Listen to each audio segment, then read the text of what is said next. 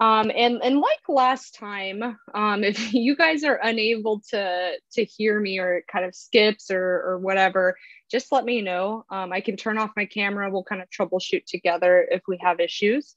But my name is Emma. I'm a fourth year medical student, just about to finish up. And today we're going to talk about paraneoplastic syndromes. And you may be wondering, what is a paraneoplastic syndrome even in the first place? And we're definitely going to talk about that before we get started, so no fear. Some of you might have even Googled what a paraneoplastic syndrome is, and that's perfect. You're ahead of the curve. But we're going to keep it very simple as to not stress you guys out at your level. Trust me, you're not supposed to know much at your level. It's okay. You probably have, a basic science background, and that's all right. So we're going to really break it down and keep it at a simple level so you guys can learn something. So this isn't, stressing you out. But let's get started. So I do have a pre-poll for you guys, and I'm going to launch this so you can answer as per usual. Go ahead and answer about how much you know about paraneoplastic syndromes.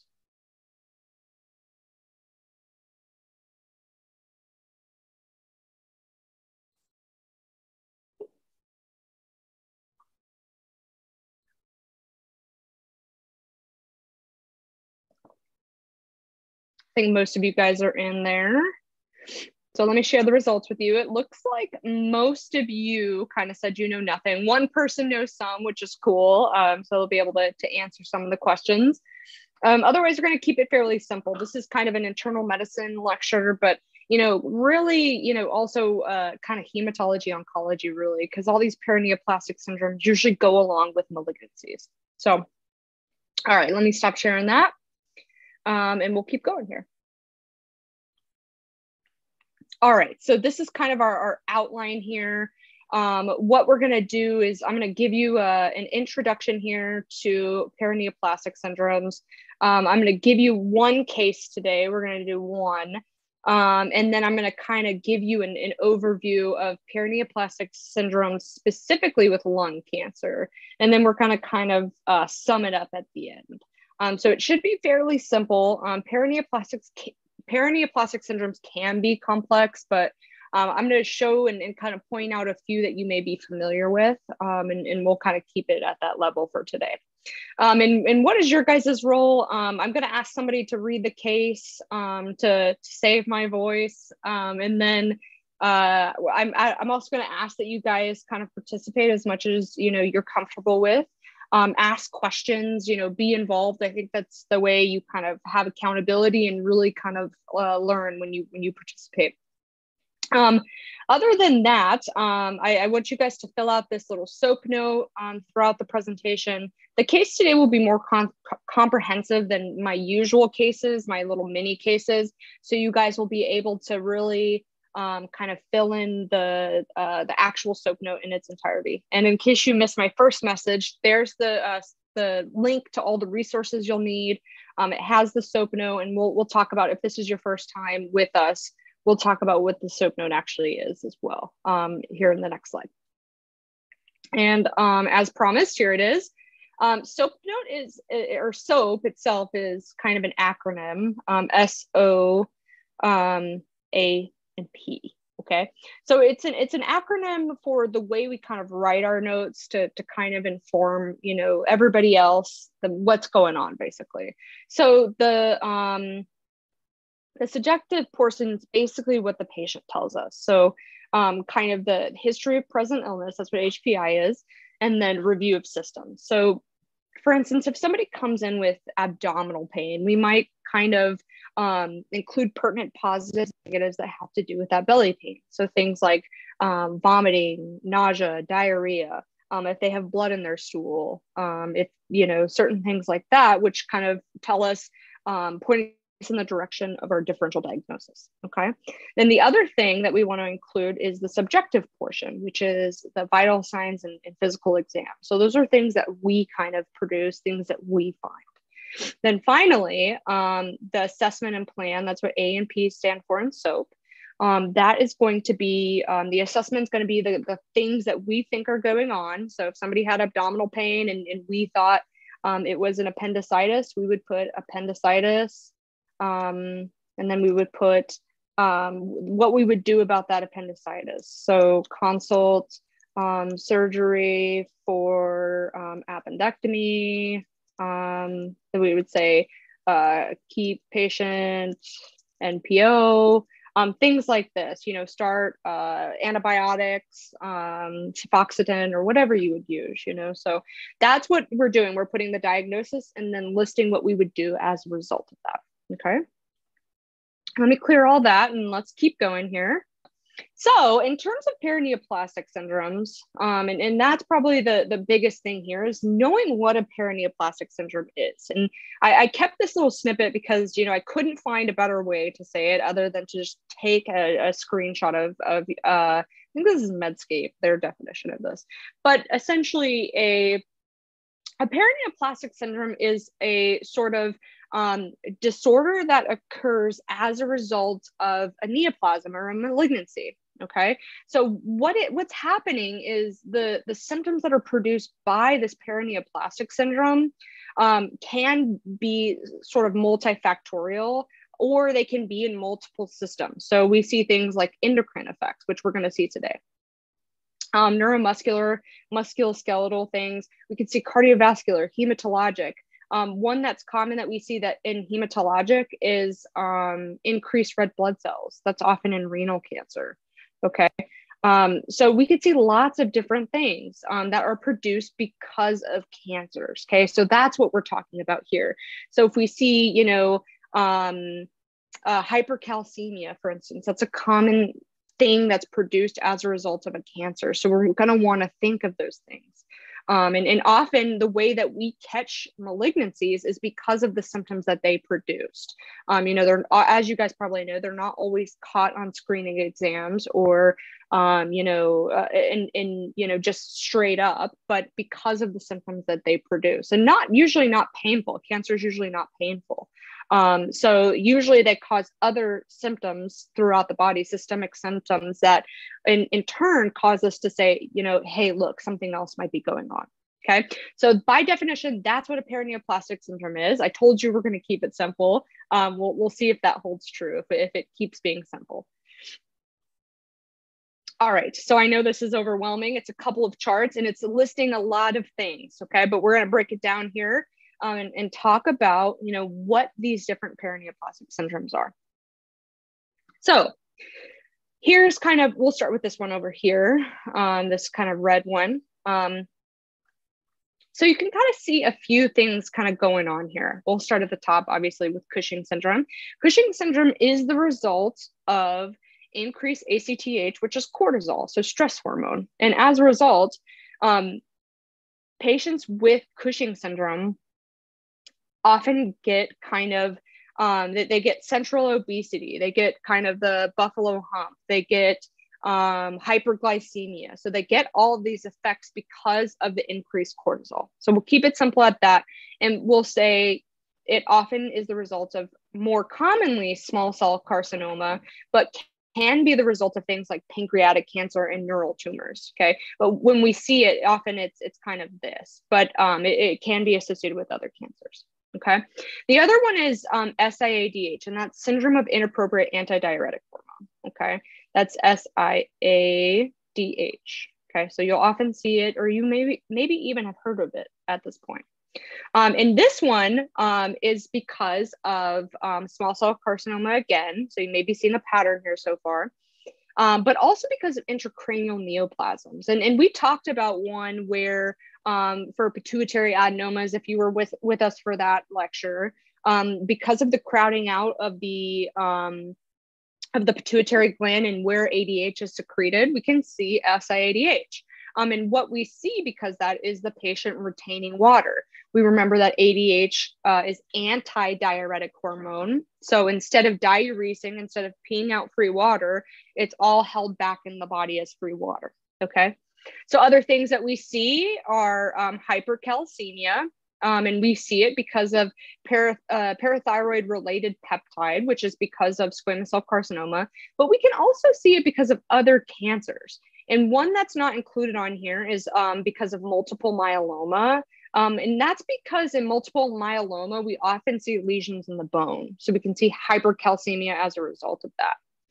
Other things that are maybe less prominent, polycythemia, we talked about that a little bit, where we can see an increase in red blood cells as a result of the cancer. We could also see things like carcinoid syndrome and hypoglycemia. So we could see insulin or insulin-like hormone as a result. Okay, and then over here on the, let me clear all this. And over here on the right, there's a similar one, but this is kind of, broken down by lung cancer specifically. And I want to draw your attention to a few here, just to kind of, obviously point them out because they're high yield, they're important. One that we kind of see as we kind of talked about last time is that paraneoplastic syndrome, one associated with hypercalcemia. And we can see that with squamous cell carcinoma of the lung because of that PTH related peptide. And if you remember the kind of pathway, maybe from chemistry or biology, if you've gotten that so far, we remember that there's parathyroid hormone, which causes the reabsorption of calcium from the bone. Okay. Other ones that are important, SIADH and Cushing syndrome, we see that with small cell carcinoma, okay? And then you keep seeing that. That's what SCLC is. It's small cell lung cancer. And then the other one that I want to draw your attention to is Lambert-Eaton syndrome. We'll talk a little bit about that at the end, but that's also because of small cell carcinoma. And that's one where we get weakness due to antibodies kind of attacking the presynaptic calcium channel. So we're not getting that release of calcium in the nerve synapse. So we get weakness as a result. Okay. Other thing that we can see, and this is kind of with any cancer, really, we can see anemia, leukocytosis, and thrombocytosis. Similarly, with cancers, you can also see kind of the opposite of leukocytosis, which is leukopenia. We can also see thrombocytopenia. Okay, so don't get too caught up with those. It can kind of go either way. All right. And that's really all I want to talk about on that chart. There's a lot there, and that's kind of focusing primarily on lung cancers. But know that any of these kind of symptoms, these symptom complexes, can come as the result of really any cancer. It doesn't have to just be lung cancer. Okay. All right. So we're off to a decent start here. Let's have somebody read the case, if you don't mind. I can read it. So a 55-year-old male with a PMH significant for hypertension and HDL presents via EMS for altered mental status and lethargy. His wife is present for the history, of whom notes that the patient recently had a CT chest for a chronic cough, which is being further worked up and investigated. He currently smokes and has smoked approximately 1.5 packs per day for 19 years. Perfect. Thank you very much for reading that. All right. So my first question is, how many pack years would this be? We talked about this a little bit in terms of pack years, how we calculate that. But what do you guys think? How many pack years is that? Almost 30, yeah, if you're estimating, for sure. Good, yeah. Exactly, Emily, you're right. So what we're doing, and it's a simple calculation, you're just taking the number of packs per day, that's what PPD stands for, and you're multiplying that by how long that they've smoked. So basically all that is 1.5 times 19, which is 28.5, that's right. Good. So a few things about this history. You guys tell me, what's important about this history? What kind of caught your attention about this patient's presentation?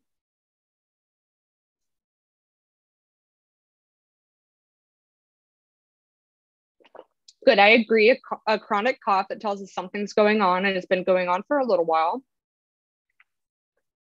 Anybody else?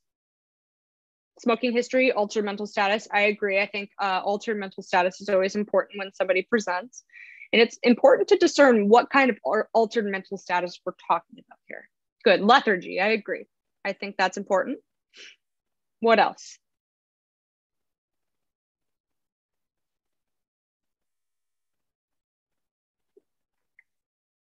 Anything else you guys think is important?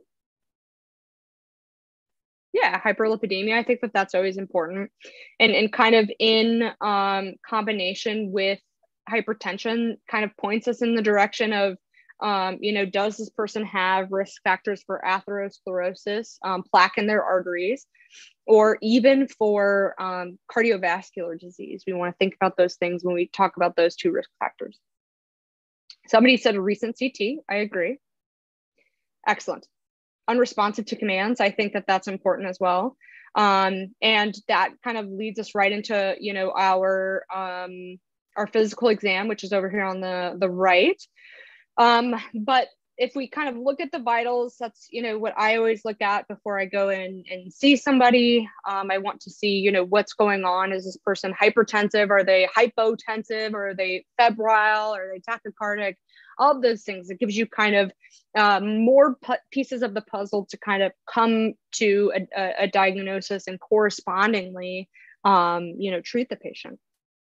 Good. So we got a normal temperature. Adam is correct. The blood pressure looks low to me as well. And then the heart rate is a little bit high. In terms of general exam, it's kind of just what the patient kind of looks like when you're looking at them. It can really tell you a lot in your physical exam. But the patient is lethargic. Their pupils are equal, round, and reactive to light. Why is that important? You guys tell me. What does that kind of maybe rule in or rule out?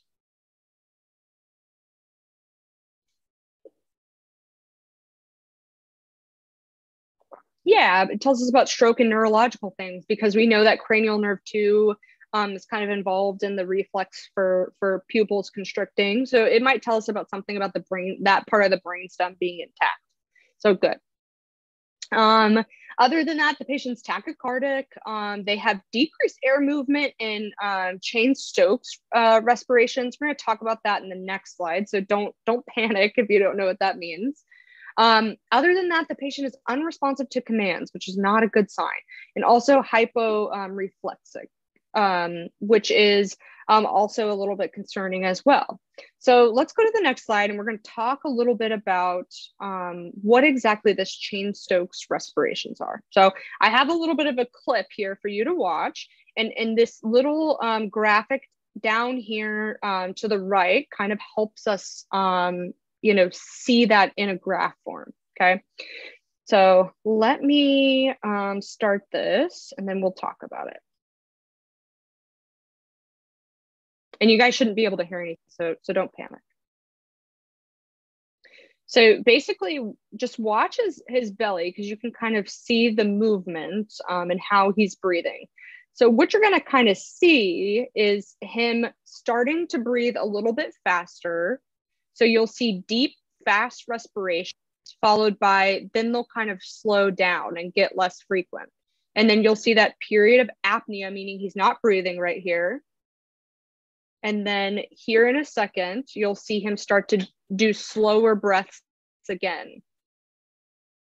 And this is exactly what the Cheyne-Stokes respirations are. So the little graph down at the bottom kind of shows that depth of breathing. And they do, in fact, have these kind of apneic periods, but you see him kind of having, you know, deeper breaths as he kind of goes along here. So you see him go deeper and deeper. And this is what Cheyne-Stokes respirations are. So the increasing depth of respiration followed apnea, then it kind of starts all over. So this is like a perfect representation of what Cheyne-Stokes respirations are. All right. So my question for you guys now is, what tests do you want to order? Order obviously imaging tests. We can order lab tests, but what do you guys think? What do you guys want to get right now in order to discern what's going on with this guy? Yeah, chest CT for lung. Sure, we can do an X-ray. Absolutely. Anybody else?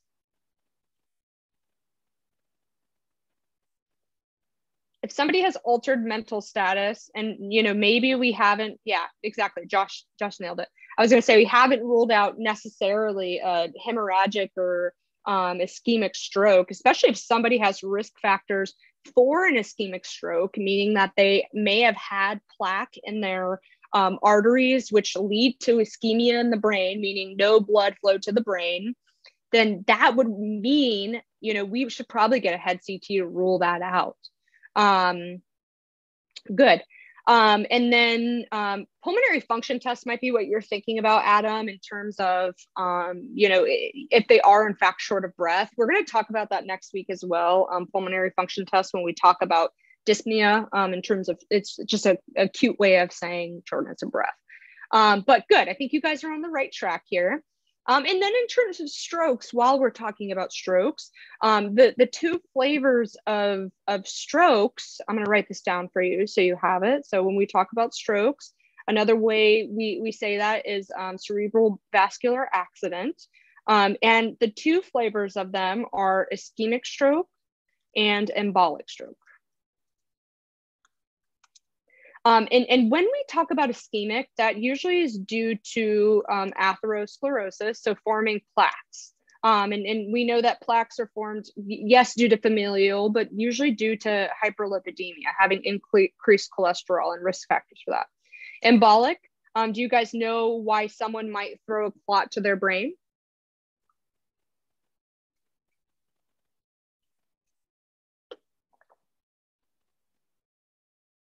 There's a few risk factors. So there's not one specific answer for this, but think about the heart. Yeah, trauma for sure. You're right. So if we had a trauma, that would be a fat embolism where you can get it from the bone. An aneurysm, yes, because it causes turbulent flow, though less commonly. Clot, yes, a clot, but how do we form that clot based on something going wrong with the heart? We're going to talk about this in 2 weeks. So I'm setting you guys up to think about these things before we talk about them. And yes, you guys are stuck with me for the next 3 weeks. DVT, absolutely. That's the number one cause of pulmonary emboli. Yes, and DVT that travels, it's maybe less likely. Blood isn't getting to the brain. Yes, that's ischemia. But I'm talking about atrial fibrillation. So fibrillation meaning kind of the heart is quivering, and because of the left atrial appendage, kind of that little sac in the atria, the left atrium, and because the heart isn't kind of pumping in a synchronous mechanism, we have pulling of the blood. Okay, and the analogy I like to give is, imagine a pond and imagine a waterfall. If you have kind of a waterfall or a fast river kind of traveling, there's less gunk that kind of gets stuck in that river or in that waterfall. Okay. Now, if we compare that to a pond, we know that there's a lot of stagnation there. There's a lot of kind of gunk getting trapped at the bottom of the pond. That is exactly kind of a parallel to what's going on in the heart. If blood is allowed to pool, all those clotting factors, that fibrinogen, the fibrin gets kind of basically a perfect storm to form a clot. Okay. And that's how those clots get kind of dislodged and embolized to the heart. Okay. So now back on topic. That's just kind of a setup for what we're going to talk about here in a couple of weeks. But otherwise, we don't want to see this again. I agree with you guys. Let's keep talking about this. Here's some studies. Here's some serum studies. And this is a CMP, and you'll see the kind of CMP down here. And we see right now we have hyponatremia. Hyponatremia meaning low sodium. And if you look at it, it's not that hard. You don't have to remember the word, because all it is hyponatremia. So I'm kind of teaching you words here as well. And what that means, hyponatremia, remember from the periodic table, if you've taken sodium or if you've taken chemistry so far, that's what sodium is. It's just Na+. Okay, so that's what this is. It's hyponatremia.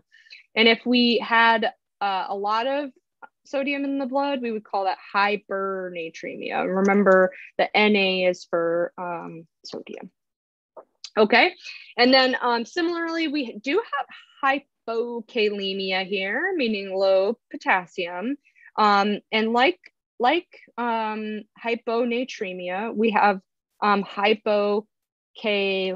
Remember, the periodic table is potassium is K, and the other part is hyperkalemia. All right. So that's fairly simple. But we see a low CO2. And why might we have a low CO2? What do you guys think?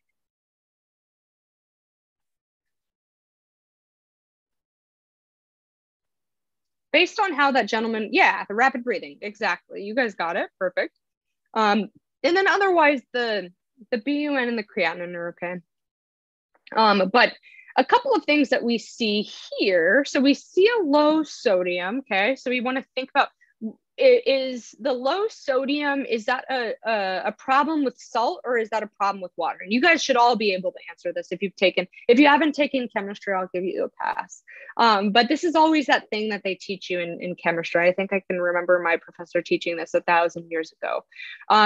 But what I'm telling you is, imagine if we have a little membrane here, okay?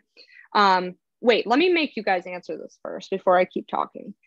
Is the hyponatremia a problem with sodium, or is it a problem with water?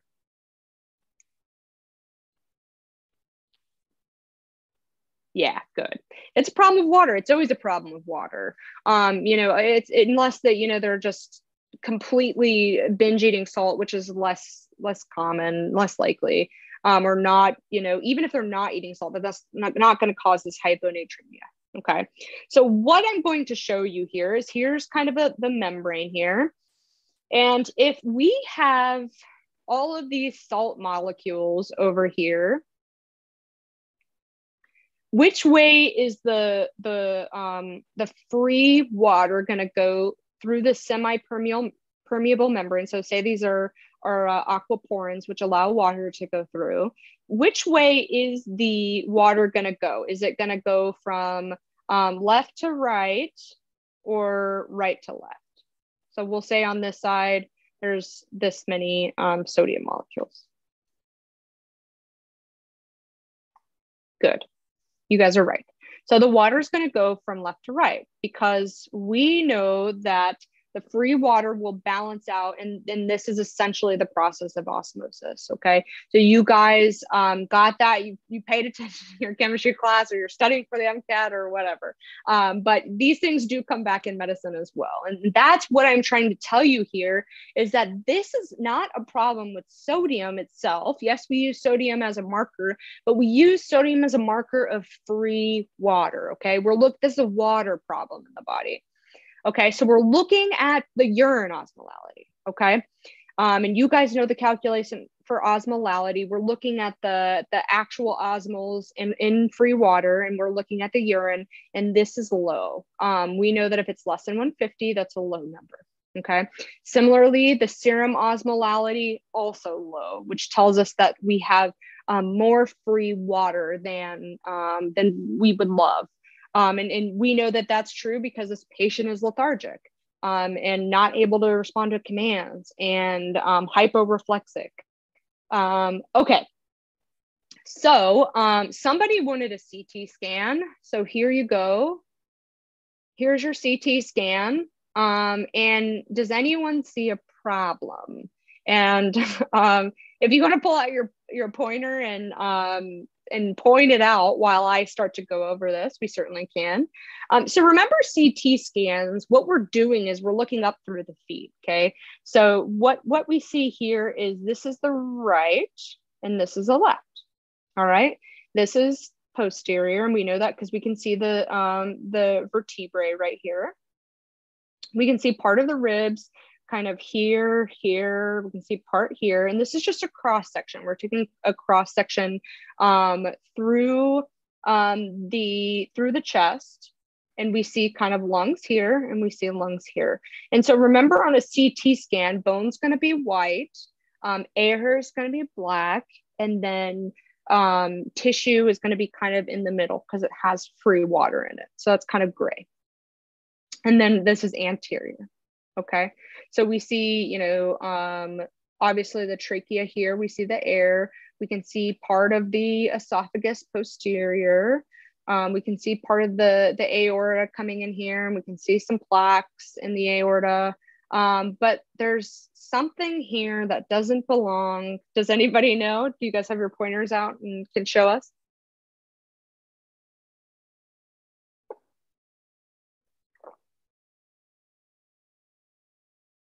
Left lung, I agree.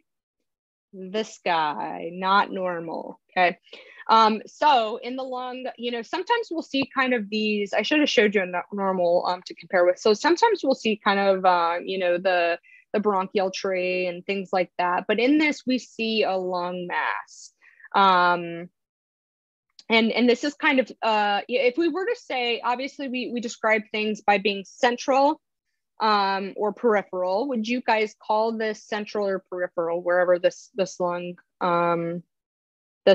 mass is?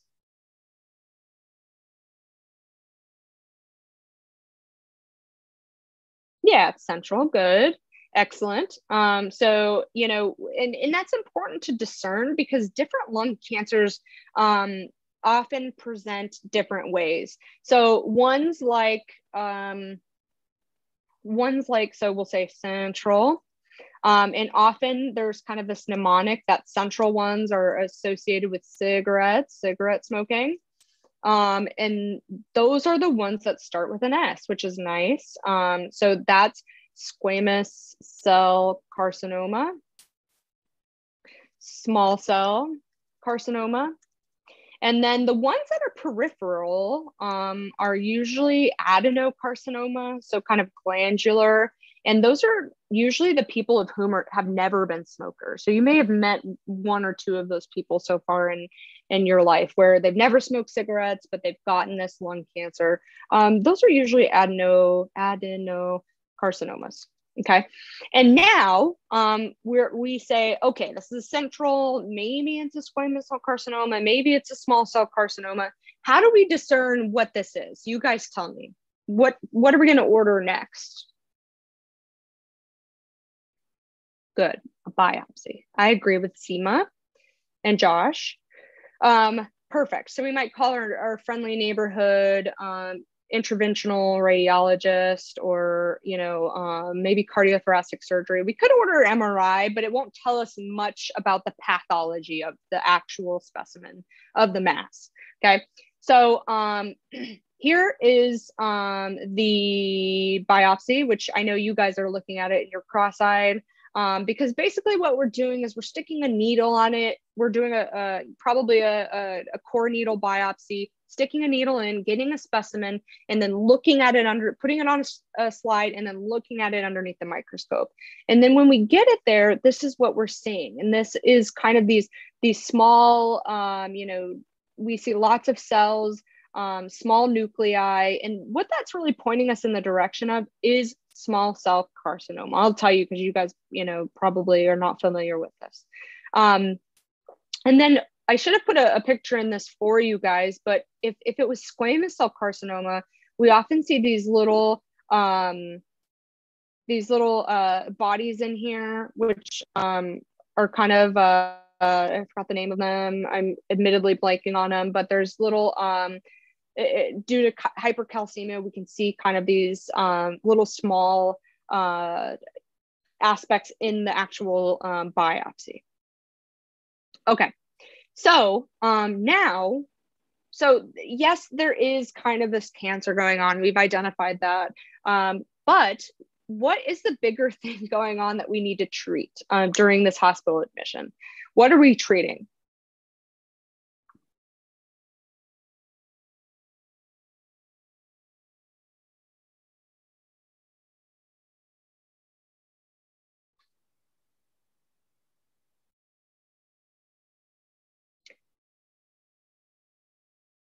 You guys are close. What's causing the altered mental status, do you think? Yeah, the hyponatremia. I agree with Sammy. I think it is the hyponatremia, which is causing this altered mental status. So I agree. And that's really what we're going to talk about here. Okay. So how do we treat it? What we're going to do, and we call this, as we kind of alluded to before, syndrome of inappropriate ADH secretion. Okay. That's the kind of $1 million word for SIADH. Okay. Syndrome of inappropriate antidiuretic hormone. Okay. And this is secondary to small cell lung cell cancer. So this is a paraneoplastic syndrome. So remember back to the first few slides when I said, there may be symptom complexes that present this way. If your patient comes in with a free water deficit in combination with other things going on, we maybe want to be thinking of what is causing this. Yes, this patient has SIADH, but what is causing this SIADH, this kind of free water deficit? Okay. Yes, we can have psychogenic polydipsia where, you know, someone goes out and they chug those big gallons of things and they get a free water deficit. Sure. But usually those people are peeing out lots of water. Their urine osmolality is usually, you know, very, very low. And, you know, in this regard, how are we treating it? We're treating a free water, a free water basically overload. Okay, so we have too much free water, which is diluting out our actual sodium. Okay, so what do we do if this patient is you know, pretty symptomatic? What we're doing is we're giving 3% saline. Okay, another thing that we can do is give these drugs called Vaptan drugs. Basically, they're vasopressin antagonists. And really what these Vaptan drugs are doing, as we kind of see over in this image on the right, is we see when vasopressin kind of binds to the V2 receptor, and the V2 receptor is responsible for free water reabsorption. Okay, the V1 receptor is more in the arterioles and cause constriction. Okay, so when it binds to that receptor, what we see is it's anti-diuretic hormone. Okay, so we're getting not as much diuresis. So you guys tell me, what would be an instance where anti-diuretic hormone would be released naturally in the body? That we're not talking about SIADH anymore. We're talking about just normal physiological function. So what would be a stimulus for ADH to be released?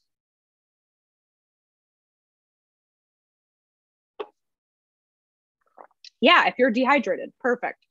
So if you're, you know, out in the desert, here's a cactus and you're dehydrated, and, you know, you're sitting there and you have, for whatever reason, your friends left you out there. They're bad friends.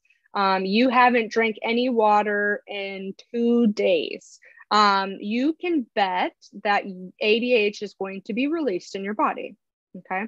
And what that's going to do is it's telling your body not to diurese, meaning you're not going to pee. If we have, you know, a shortage of water, your body's pretty smart. It says, let's hold back water. Okay, so we're going to hold back water. We're not going to diurese it. So what is happening, and you'll see it kind of down here in this image right here, is antidiuretic hormone kind of binds to this receptor, and it's a G protein coupled mechanism. And you don't need to know what that means truly. But what happens is these aquaporins are kind of mobilized. They get put on this membrane, which is on, this is the urine basically. Remember the tubule, we kind of drew that picture, and then it goes like that. That's the glomerulus, and then it goes down like this and it loops up. There's a collecting duct. We talked about that when we talked about renal stuff. But what's happening here is the aquaporin gets stuck on the membrane of the actual tubule, and as a result, water can be reabsorbed. Okay, and when water is reabsorbed, it can correspondingly be reabsorbed to the vasa recta, which is in the blood. Okay, so that's why we're reabsorbing water, to go back in the blood, to have a sort of increase in the water to balance out that maybe hypernatremia that may be going on because we have a deficit of water. Now, in SIADH, we have too much water. We're unnecessarily secreting ADH and correspondingly reabsorbing too much water and diluting out our sodium. Okay, that's what's going on here. And I want you to see the physiological mechanism, because if you know what's going on, you don't have to memorize things unnecessarily. You just know what's going on. Okay. Then the other thing that we're going to kind of talk about here is the cancer. And we're not probably going to treat this cancer on this admission. But in terms of this cancer for this patient, they will get chemotherapy. They're not a surgical candidate, unfortunately, because usually by the time small cell carcinoma is caught, it's usually pretty far progressed. So they're usually not surgical candidates. They'll get chemo, cisplatin, platinum-based drugs, and etoposide, which is a DNA decoupling chemotherapy drug. Other thing they'll get is radiation to the chest. Good. So let's keep going here, and we're going to talk about what SIADH really is. And we talked about that a little bit already, so it shouldn't be too much to kind of touch on here. But as we kind of talked about, this is really this, this inappropriate secretion of ADH, okay? And the name tells you exactly what it is, okay? So what's going on is that there's a normal or even increased plasma volume, and that's what we had in our patient. We had an increased plasma volume, which is resulting, regardless of that, in more water being reabsorbed. So we have a inappropriate stimulus of ADH, and we have this normal amount of sodium, and despite that, we're just diluting it out. So imagine, we throw, here's our cup, and we have, this is our body's salt volume, and in this, in our body, we have, normally we'll say 137 is our sodium. Okay, so 137, and despite having a normal sodium, we have this release of ADH, okay? And the ADH, what it's going to do is it's antidiuretic hormone. Remember, those aquaporins are going to be put on the membrane, and we're going to keep reabsorbing water. So we're just dumping water. Then we get more, and we're dumping water. And then we get even more, an inappropriate stimulus, and we're dumping water, despite the fact that, maybe we have a normal pressure, maybe we have, a normal plasma volume, but we keep filling up the tank with water. And as a result, that osmolality is going to drop, and we're going to have diluted out our sodium there. Okay.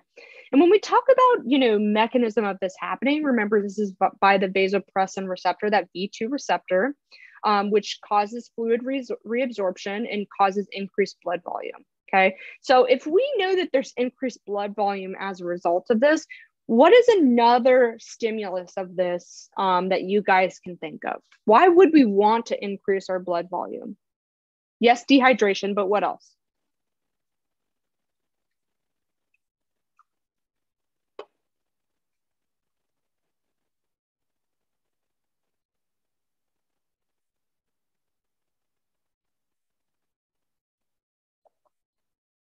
Perfusion, yes.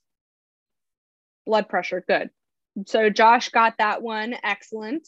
It is a perfusion problem, Seema, so you're right in that regard. But what we're saying is, if imagine, you're working in the ED and you're triaging someone who just got stabbed.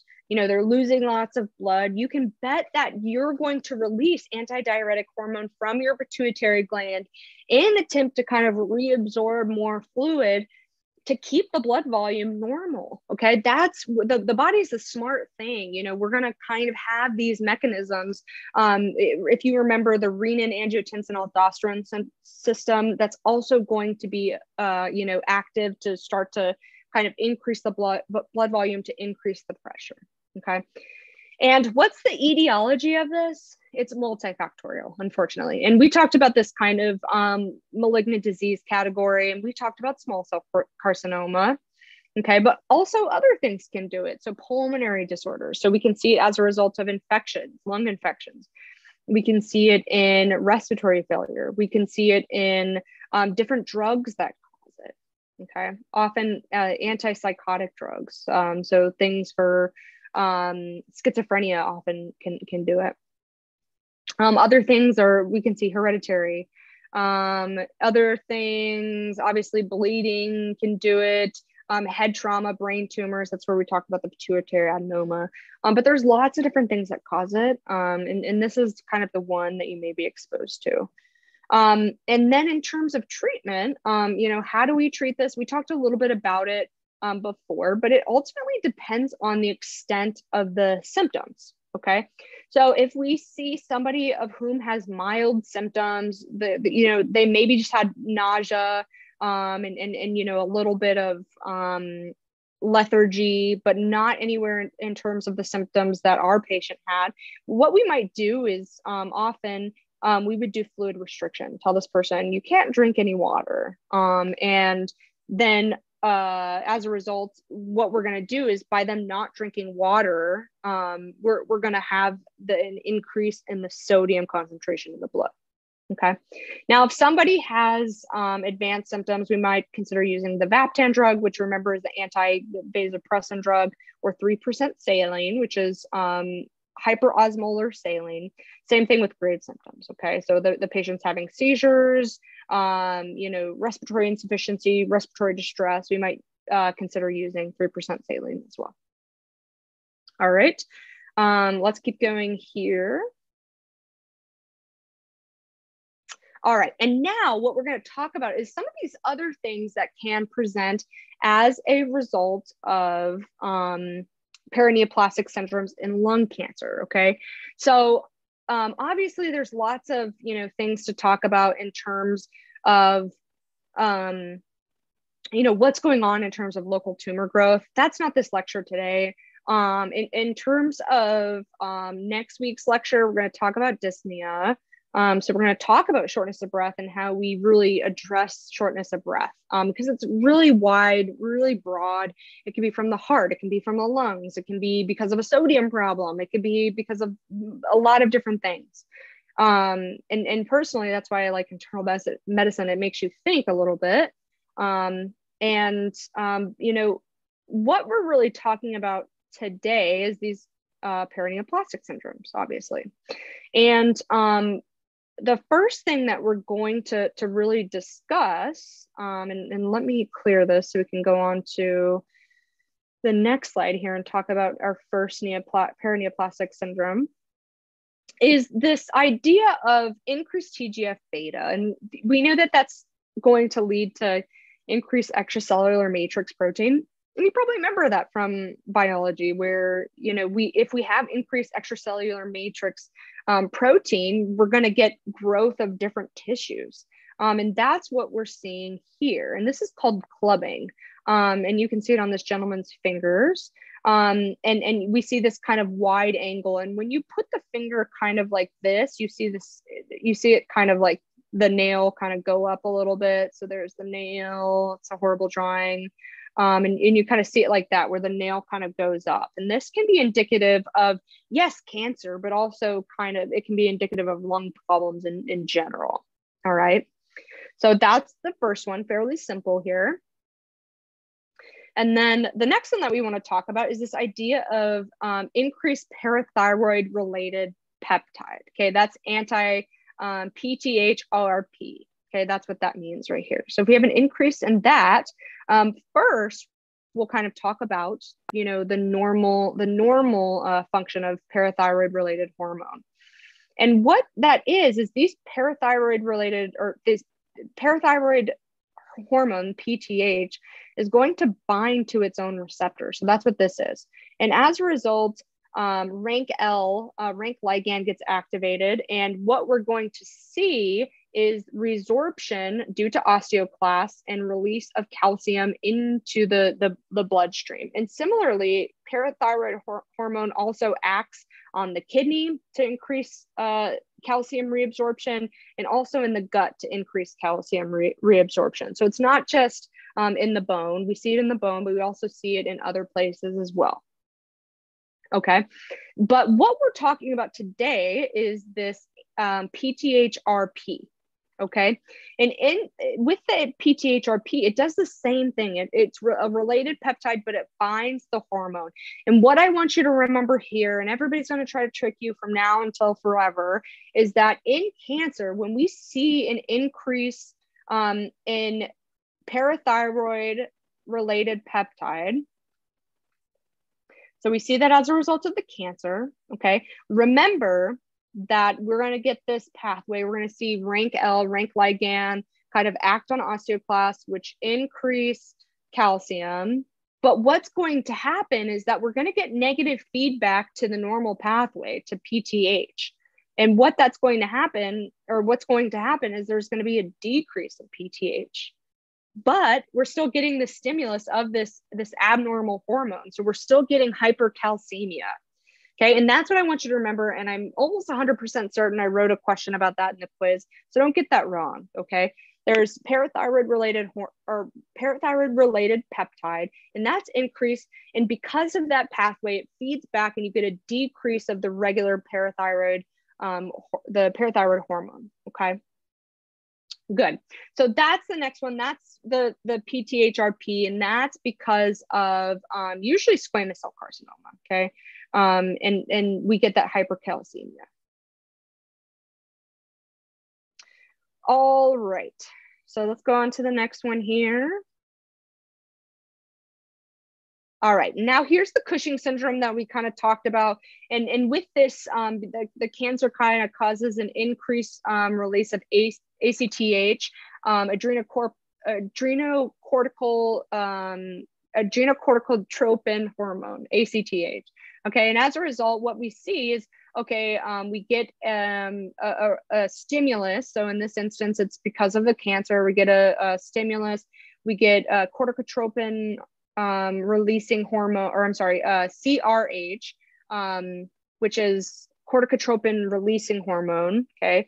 That causes a release of ACTH. Usually in cancer, we get the stimulus of ACTH, and it doesn't really happen through this pathway, but I want to show you it. You get ACTH, which correspondingly, usually this is coming from the cancer. So the cancer is causing an increased release in ACTH, which acts on the adrenal gland, which is kind of those hats above the kidney. So you probably recognize the kidney. They look like kidney beans. The adrenal hormones sit right on top. And because of this ACTH release, we get an increased stimulus, an increased release in cortisol. And as a result, that stress hormone causes a few things. It causes that moon face, a round face. It causes the easy bruising, the easy bleeding. You see that kind of thick skin. You see increased blood pressure. You see an increase in blood sugar. So we know that if we give a diabetic steroids because of anything, if they're sick, if they need them for another reason, we see hyperglycemia. Okay, but the main thing that we see is kind of this round belly. We see these purple striae. They can be purple red. We see them on the abdomen. Also kind of this buffalo hump, so this kind of hump here. But those are the main signs that we see, other than the fact that we see a large abdomen and kind of skinny legs, basically. Okay, but that's the Cushing syndrome. And then what are they going to present like? They may have hyperglycemia, they may have these physical symptoms, but they may come to you and just over time, what they say is, I feel weak, I feel nauseous, I've been vomiting. And then they may come in with kind of hypokalemia, hyperglycemia, and a high blood pressure. And that might point you in the direction to kind of work it up in terms of, Cushing syndrome. Okay. Now we have one more to kind of talk about that I promised you we would talk about. And that is this Lambert-Eaton syndrome. That is the result of usually small cell carcinoma. But what's happening here is antibodies are kind of, so this is a nerve cell. Let's kind of break it down. I won't jump right in. So here is the nerve. That's what this yellow thing is right here. Okay, and this is the postsynaptic nerve on this side. So we call this presynaptic, and you might remember this from chemistry or biology or anything like this.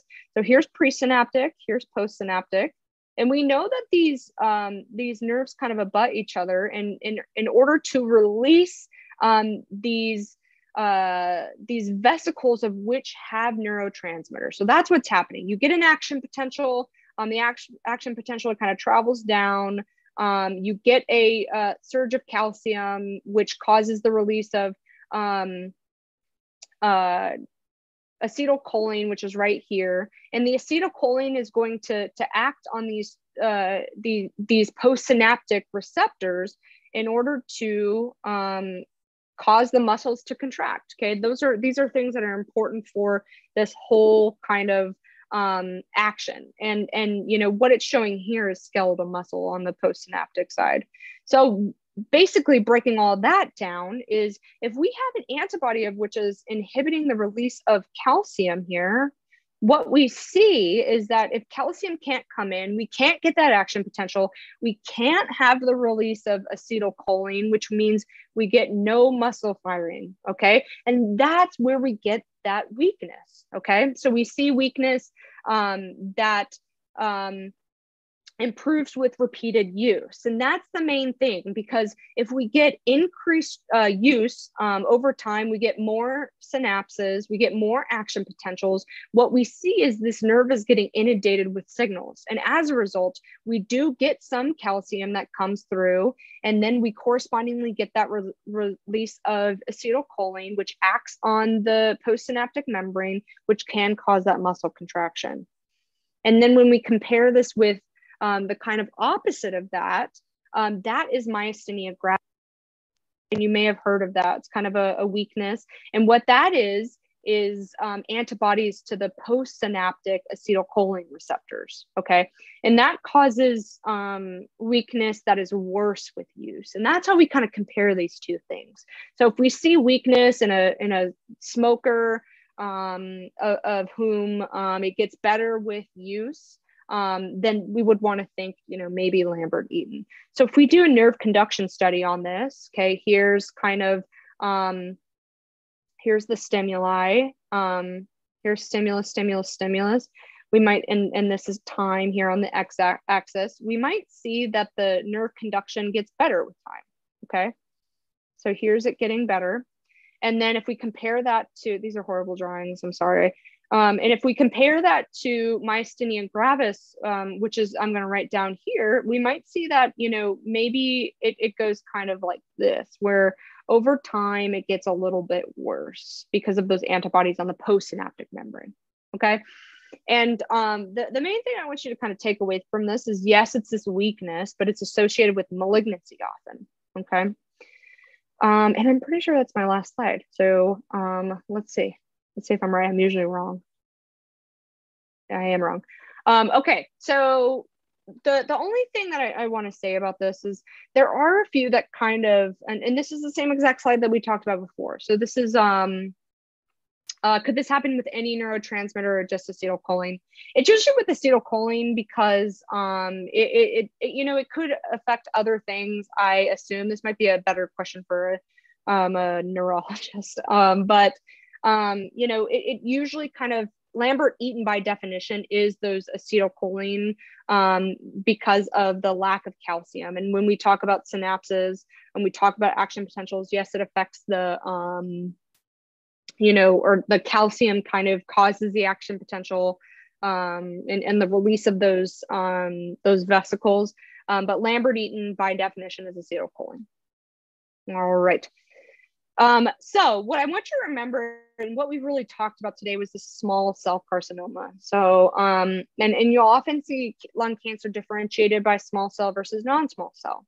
But remember, and the way I always learned it in school was small cell carcinoma is often associated with the A's. So SIADH, and then we also see Cushing syndrome, which is ACTH.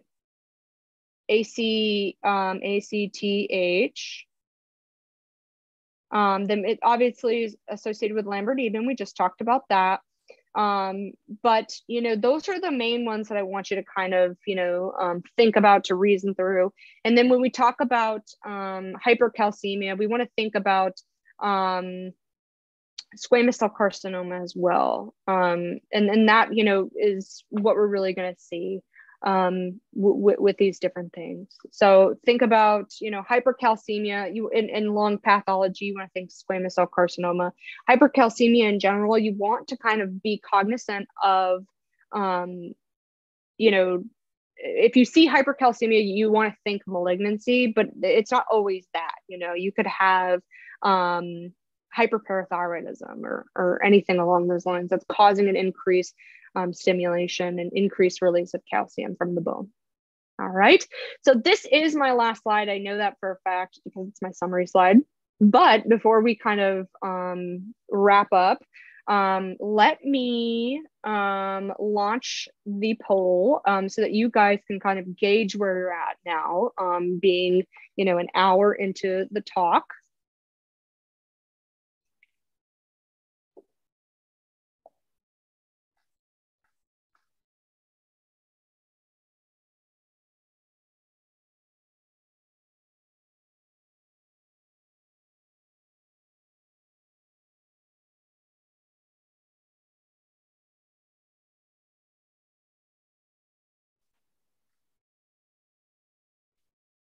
All right, I think most of you guys are in there.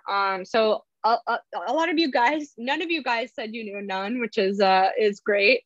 A few of you guys said you know a little. A lot of you guys said you know some. 80% of you, which is great. And that's really where I want you guys to be right now. You know, you don't need to be experts on this, and you just have to kind of have an idea of what these things are. And I hope that it was kind of broken down in a way that you guys can understand. I know this stuff can be overwhelming, and you know, you can be inundated with information. But that's it for me. I'll stick around if you guys have any questions at all about, you know, medical school, about the talk today. Otherwise, I will see you guys in next week. I'm teaching like 3 in a row. I'm teaching, obviously today, I'm teaching about shortness of breath next week. And then the week after, I'm teaching a little bit of cardiology in terms of atrial fibrillation. So we'll have a good kind of few medicine talks. And then I think you guys are talking about, I don't remember. I'm not even gonna lie to you and try to think of it. But it's not me afterwards. You'll get a new face. You're stuck with me for 3 weeks and then you'll get somebody new after that. But I'll stick around for a little while if you guys have questions, anything you want to ask. Otherwise, have a good night. Thank you all for coming. I always love doing this. But yeah, I'll stick around if you guys have any questions for me.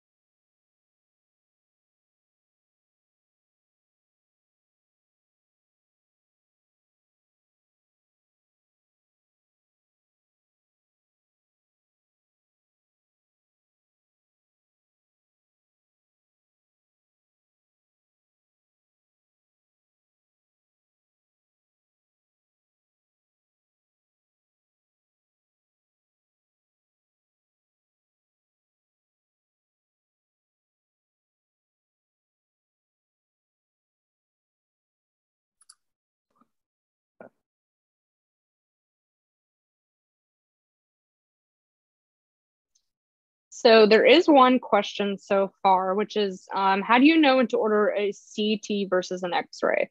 That's a good question because often what we'll do is to order, you know, an X-ray first. If an X-ray kind of shows a lung mass, or is, you know, we're you know, concerned about a lung pathology that can't be discerned from an X-ray, then we might order a CT. If we see something on an X-ray and want to get, you know, further imaging in terms of a CT to see more higher resolution film, then we'll get a CT. The way that I wrote this case up, it wouldn't really help you to kind of discern CT versus X-ray. Initially, you might, you know, when you're working this patient up for altered mental status, you might order a few tests. You might get an X-ray first, but this patient already had a chest CT, So in this regard, you might go straight to the CT or try to get those films or whatever. But, if this patient had no history, you might say, okay, let's work this patient up with an EKG. Let's get some labs. Let's do a head CT and a chest x-ray. And on that chest x-ray, you may see that mass. And in order to discern exactly where this mass is in terms of the cardiac or the in the actual thorax, you might get a CT after that. So it's just additional workup. If you got, a chest x-ray and it was completely normal, there would be no reason to get a CT. Okay. I hope that answers your question a little bit more.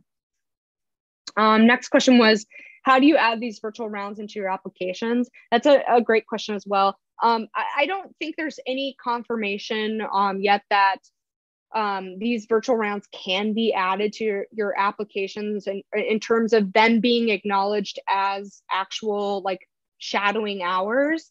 And that's fine. I think that it's totally appropriate to add these to your applications, even if they don't count them as shadowing hours, because it's still an activity where, whether you do it with us or somebody else or, whatever, it's still an activity where you're participating and you're exposed to medicine. And, that was the whole premise behind creating, virtual rounds, is that, you're exposed to medicine during the pandemic when, volunteer experiences, shadowing experiences are kind of limited. Okay. So, you can always add them to your activities. I think that that's appropriate. You can talk about them in your secondary essays, anything along those lines. You could talk about them in your interviews, all of those things. If you add them to your actual activities, you want to kind of have a number of the hours. And obviously when you get the certificate of completion, then you can kind of track them all and include them in your application. But I think you certainly can and you should, because it shows your dedication to learning and getting sort of this opportunity to be immersed in medicine. And I think, Josh, you had a question too. Is that right?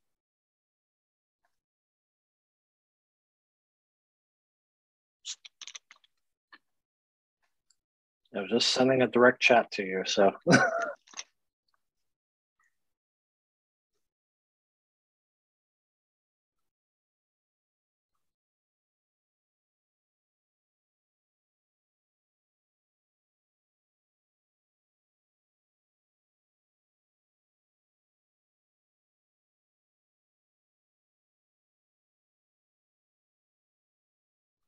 If you guys have any other questions, you can certainly ask them as well.